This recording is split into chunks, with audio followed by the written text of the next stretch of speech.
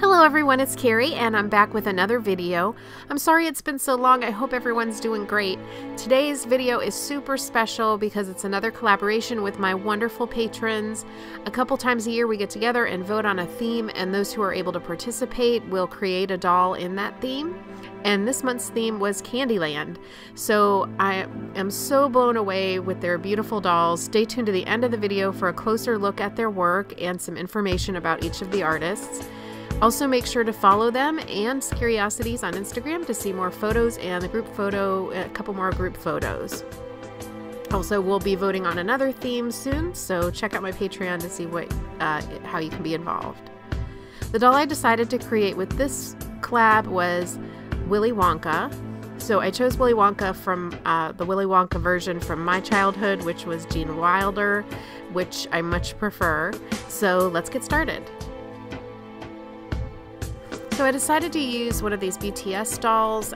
This actually isn't the one I ended up using. I decided to go with another one because the face sculpt was a little bit more fitting for Gene Wilder's face. So I apologize for that, but I'm just going ahead and showing how I did the initial prep work.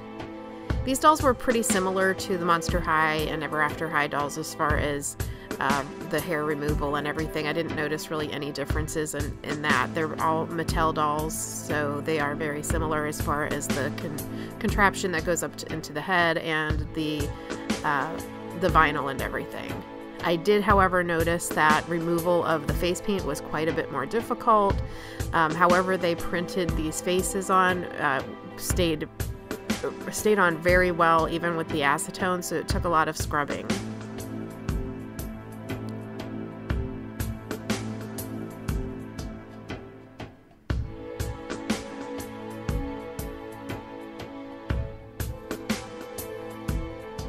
So I went ahead and painted directly over the paint that was already on the doll, just giving it a little bit more color in some of the areas. I decided to stick with a darker color because the color of the hair, I just wanted it to have a little bit of a darker root.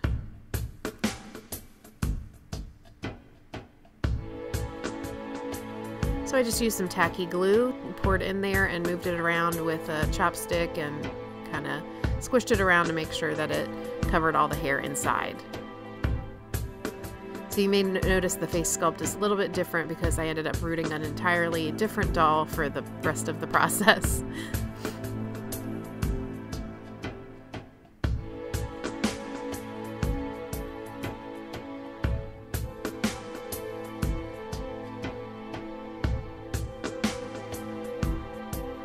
So my initial spray of Mr. Super Clear, I use Mr. Super Clear flat. If you are interested in what supplies I use, there's a link in my description box below to my supplies on Amazon, and I usually update that.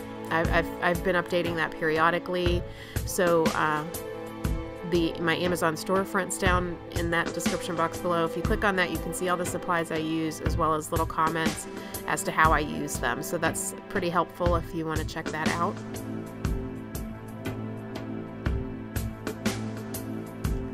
So the initial spray of Mr. Super Clear didn't give me as much tooth as I wanted, but I went ahead and pushed through because I knew that I could add more color later.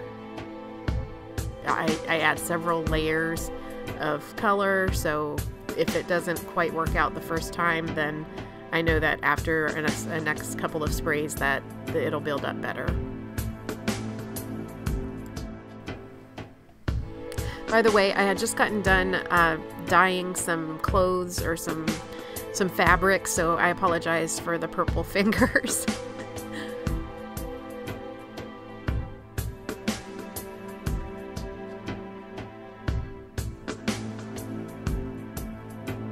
So I'm starting out with some contouring to make it look a little, to make it as similar as possible to the contours in Gene Wilder's face. So, and then I'm going back with some highlights in white. So just kind of giving me the base to follow as I add more colors into different areas and different shading. I just start out with the darker tan and the white, and then I start to add some pinks and blues and yellows and just different colors that you may see in a portrait.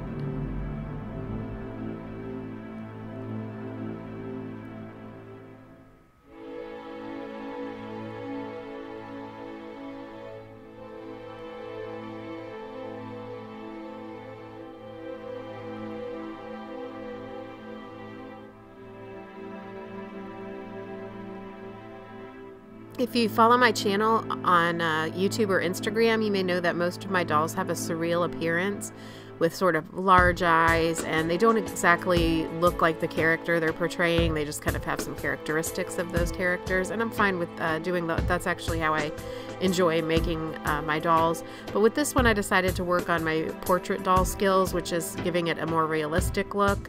So if you're a supporter over on Patreon, one of this month's rewards is a demo with tips on how to make portrait dolls, and I'll also be sharing some behind the scenes information on how I made my original doll from scratch that I have in the Afterlife doll show at the Penumbra Gallery in Portugal. So check that out on my Instagram, and in the description box below is my Patreon link, so you can see what I have to offer there.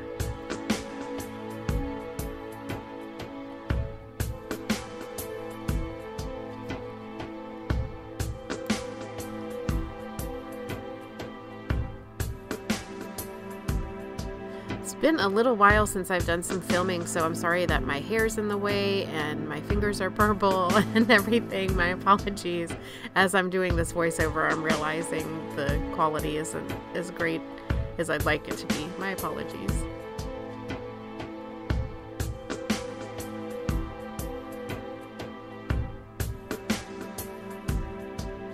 So Gene Wilder has some smile lines that are quite deep, so I'm working on shading those and then adding the lines in with some pencil, and then I'm going back to the various highlights and just kind of trying to keep those, making sure those continue to pop in the areas of the cheeks and the forehead.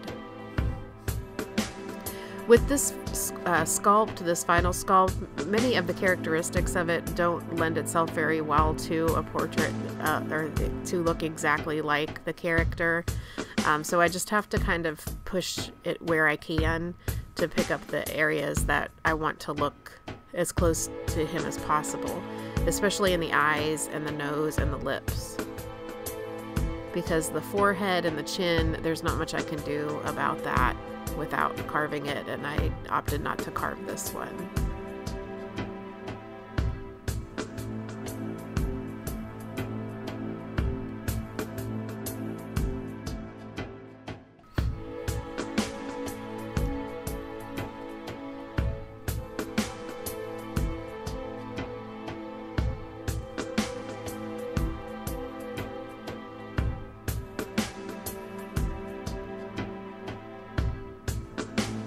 So I'm working to keep those eyebrows lower to the eyelids and making them thicker as the character or the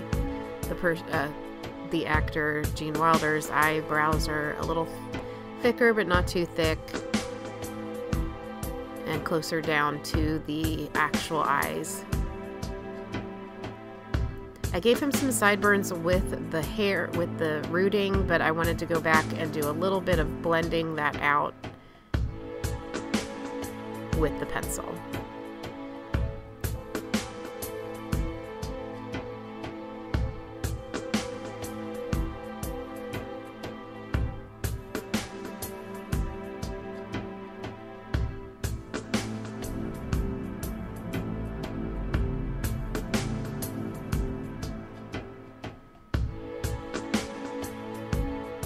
I hope you're not hearing some loud noises as I'm doing this voiceover. We are right near the Charlotte Motor Speedway, and it's race week here, and there's lots of races going on, and there's some very loud car noises and things, so I hope that this isn't picking those up. If it is, I'm sorry.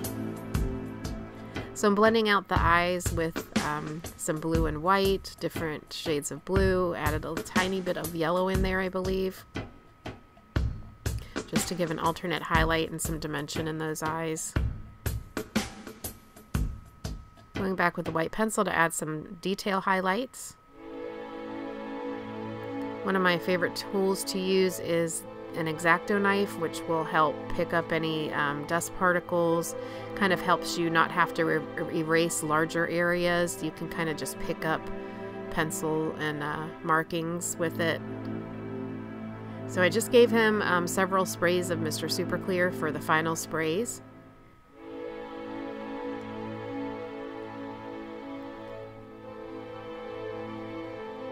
And onto the costume. So I'm making some pants using one of my patterns. These are some patterns that are available to my patrons in the reward library. This is the men pant pattern. And just cutting it out of some khaki fabric.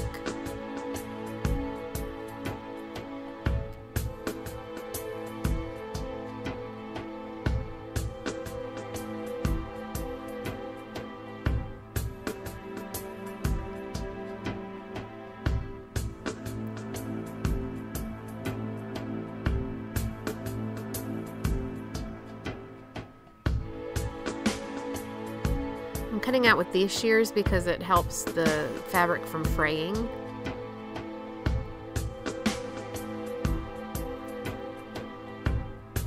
And first I cut everything out and then pin it up, and then I take it to my sewing machine. Some of the smaller areas I'll sew by hand, but lately I've been using my sewing machine for the larger pieces.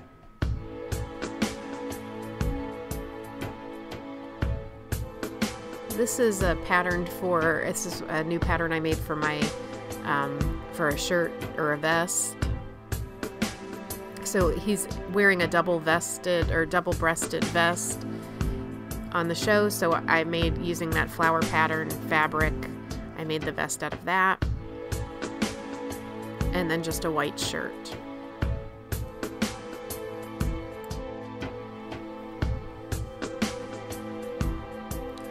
And then I used this purple velvet that I had on hand from one of my previous collections. I used that for the jacket. I gave it some of this backing material that you just kind of iron on to give it some stiffness. And there's the final look. So I have a couple more videos that I've been editing to be posting soon, so stay tuned for those. Be sure to subscribe and click the bell to be notified for future videos. I hope you enjoyed this one. If you did, I'd love it if you gave it a thumbs up. Remember again to stay tuned here for in a moment for the final photos and information of my collaborators. Extra special thanks to my patrons for all of your support and for those who were able to participate. Wonderful work, everyone. Thank you again for watching. I hope you have a great day. Bye!